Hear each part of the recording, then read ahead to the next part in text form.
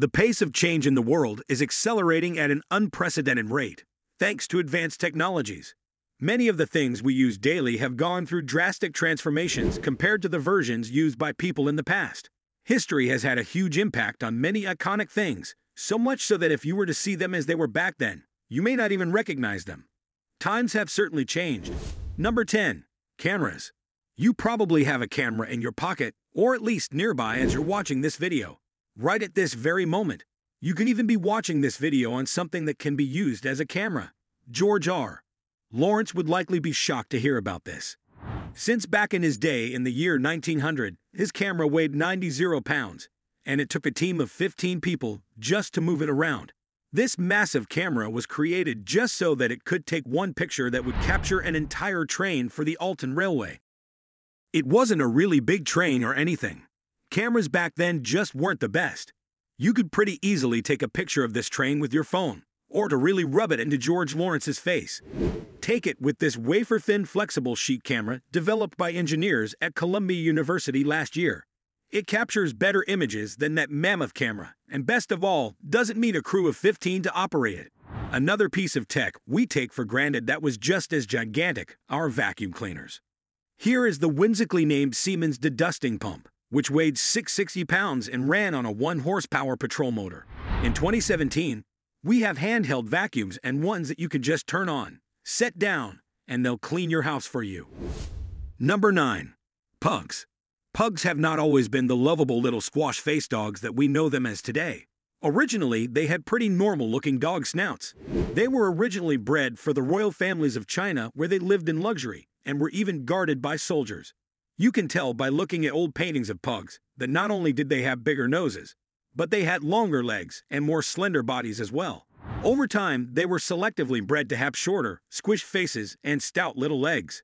For aesthetic purposes and in a way, you can't really blame them since pugs are obviously so much cuter today than they used to be.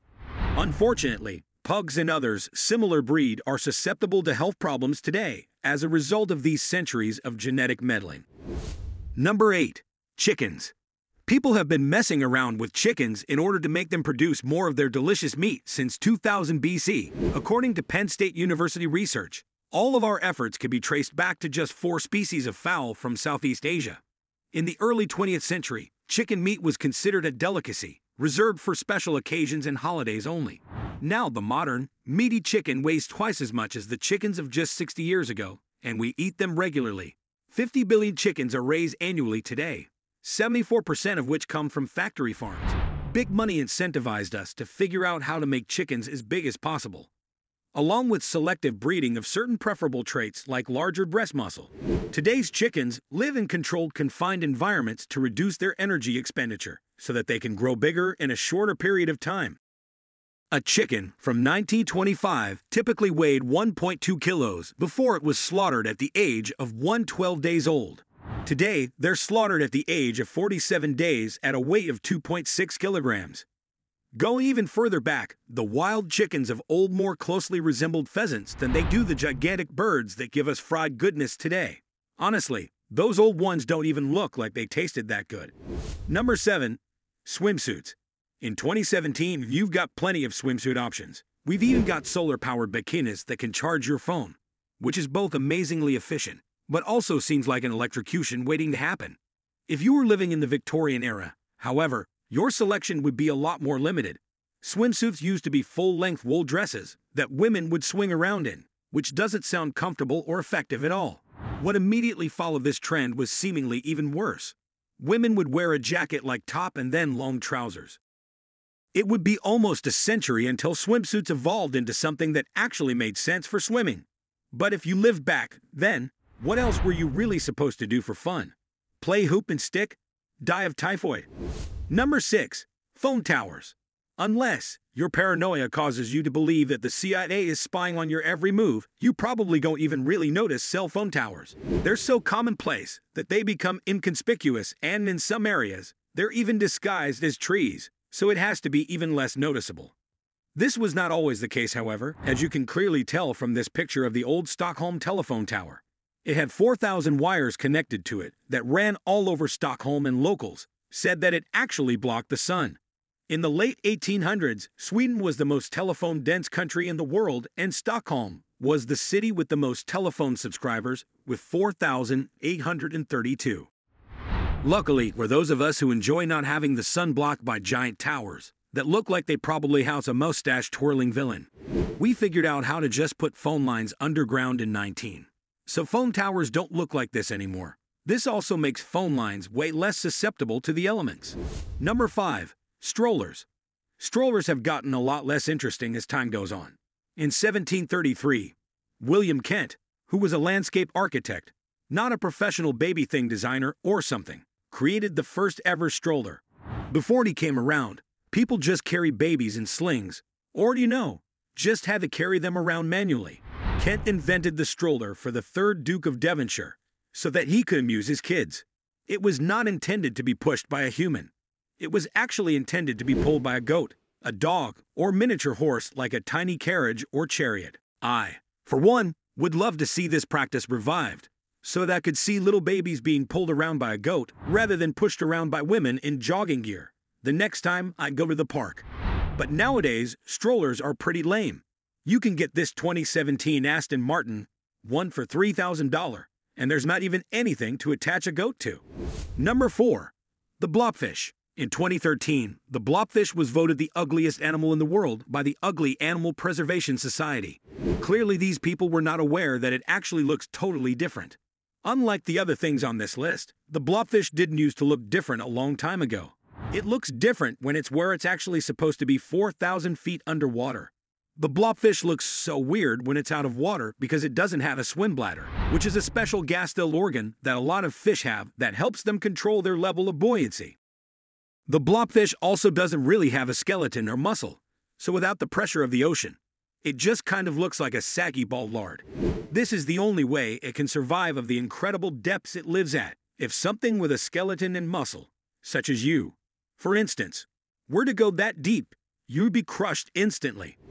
Number 3. The Statue of Liberty.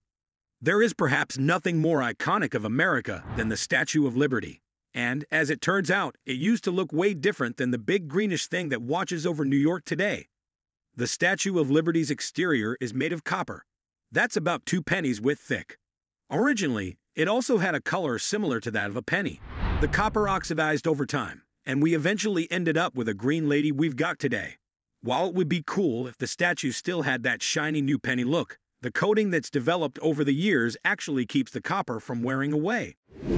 So we can thank it for keeping Lady Liberty in such good condition. The copper, along with the statue's height, also makes it a big target for lightning strikes. So, if you and your friends have any wacky plans to climb up there at night and spray paint some political slogan or whatever, you should avoid doing that during a storm. Number 2. The Pyramids. The Pyramids of Giza, one of the 7 ancient wonders of the world, actually used to be white. When they were finished, the Egyptians covered them with an outer layer of what's called casing stones to give the giant pyramid smooth slopes. So, not only were they originally white, but they didn't used to look like giant staircases either. They were straight and would have been the most fun slide ever. These casing stones were made from polished Tura limestone with the express purpose in mind of reflecting the rays of the sun. They were 5 feet long, 5 feet high, 6 feet deep, and weighed 15 metric tons each. So, what happened to these giant things? Different leaders would take them to use for other building projects because they were too lazy to go get their own. It seems rude, but honestly, who can blame them? Nobody wants to carry a 15-ton rock through the desert. Before I reveal the most outrageous example in this list, I'd like to remind you to subscribe to this channel.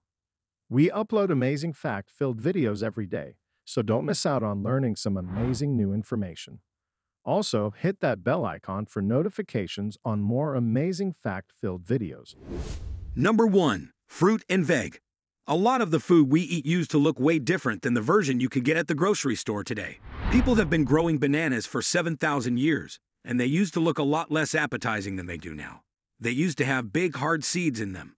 So eating a banana used to be like eating a watermelon, except worse. People created the modern banana that we have today by combining Musa acuminata and Musa balbisiana, which are 2 wild strands of the fruit. Our combination banana not only has way smaller seeds, but it has more nutrients, and is easier to peel. Then there's the carrot, the earliest carrots that scientists were aware of were grown in the 10th century in Persia. If you saw one today, you probably wouldn't even recognize it as a carrot.